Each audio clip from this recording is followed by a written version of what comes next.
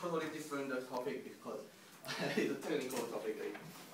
I'm going to introduce the global positioning system, aka the GPS, to you. And what I'm going to do is I'll explain how it works. How does it work?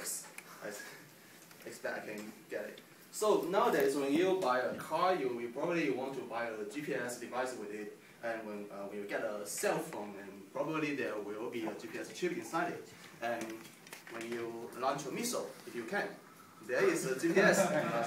Yeah, not Korean do that. So what is GPS?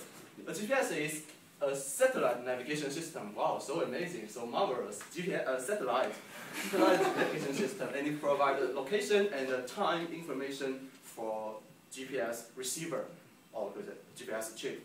Yeah, both time and location. And it is for military and civil uses both. Actually, it was first designed for military uses. It is designed by the U.S. Department of Defense, aka DoD, in 1973 and finished in 1994. As we all know, that's the time that during the Cold War, and Cold War is a really exciting and amazing time for science and technology.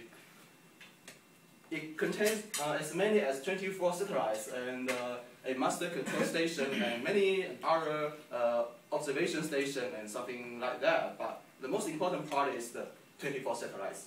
Amazing, yes. So it can provide location in precision less than 10 meters. Actually, there was a time that for civil uses, the precision is as large as 100 meters.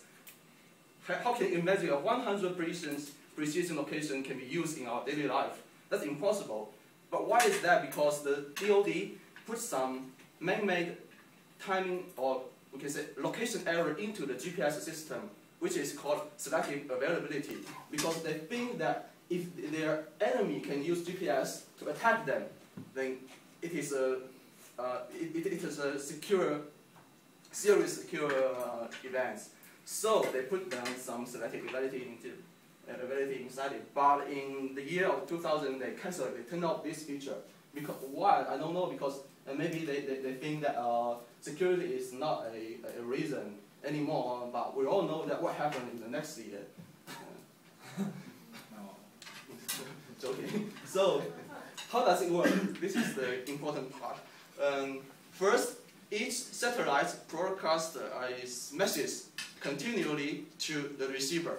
The message contains two important information. The one is the time when the message was sent, and the other one is the location or the position of that satellite. So it's like that. I'm the satellite. I tell you that, hey, I'm in this position, and I'm now at 9 o'clock. So what next? The receiver will calculate distance to the satellites using this message. How can you do that? This is how he did it. Because if we know when or what time the message was sent, and we know what time I received the message, then I can know how long the message travels in the space. And the message travels in the speed of light, so I can know the distance. So when I tell you that my location and what time it is, and you know how far away you are from me, right? So this is the case of one satellite. But you need to take relativity into account because the satellite is traveling very fast. Good question. I'll talk about that later. So this is ideal case, right? I can know the distance, how far away I am from the satellite. So you can imagine that when I say I'm so far away from the satellite, but I could be any point of this sphere, the surface of the sphere, because I don't know what the direction you are, right? So how to solve that problem? You receive another message from another satellite. So now you get another sphere that you are in the surface, some point of the surface of this sphere. The intersection of two spheres is a circle. I must be in both this sphere and this sphere. So I must be in some point in this circle, right? So next, when I receive a third satellite, I'll narrow down my possible position into 2 points. So if I can receive message from 3 satellites, I can know my location, because one of these points must be very far away from the Earth, and we all know that we are on the surface of the Earth, so I know one of the points is my location. So that's how the GPS works. So, but this is ideal case that we need 3 satellites to detect my location. But in practice, actually, we need 4 satellites. Why? Because, as Yifan said, there are clock bias.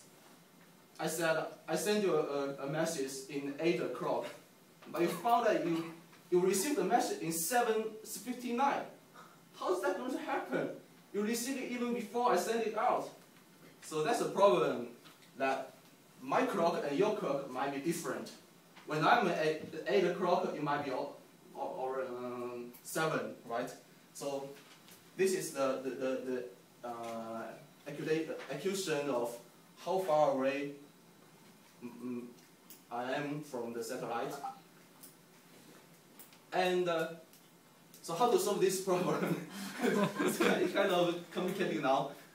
We all know in high school mathematics, we know this is a sphere, and how to calculate the surface of the sphere.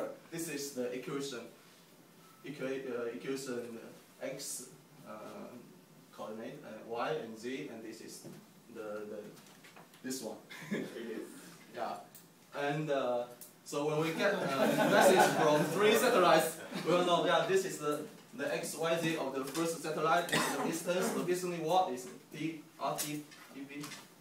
And there are 3 unknown in this equation and 3 equations. So definitely we cannot calculate the x, y, z because there are only 3 equations. So how to do that? We received from 4 satellites and we got 4 equations, and now we have 4 unknowns and 4 equations, and we can solve the problem. This is how we do it. Quite simple, right? So yeah, this is an interesting problem. So why it have to be 24 satellites? Do you know why? Because some satellites could just be behind the horizon, so you cannot receive their information. Yeah, so 24 satellites can ensure that everyone and everywhere can receive at least 4 satellites in the Earth. You thought you were right, but I tell you, you are wrong. Why there is 24 satellites? Very simple, because they have more money to launch more satellites. The GPS project was cut in 1994. We know that the Cold War is over, and many projects Delta is start with a huge plan, with a huge budget, but end with a budget cut. So they have no more money, so they launched 24 satellites. And there are 3 of them are backup satellites. Okay, so there are some other GPS-like system in the world, like Beidou in China. Most of you might already know that, and so how many most of them work in the same way like GPS. So okay, I'm going to end this. So why do we need to know this? Because we can use it in our daily life. We can use WeChat to locate girls in the same principle of GPS. So I hope you're interested. Like it. Thank you.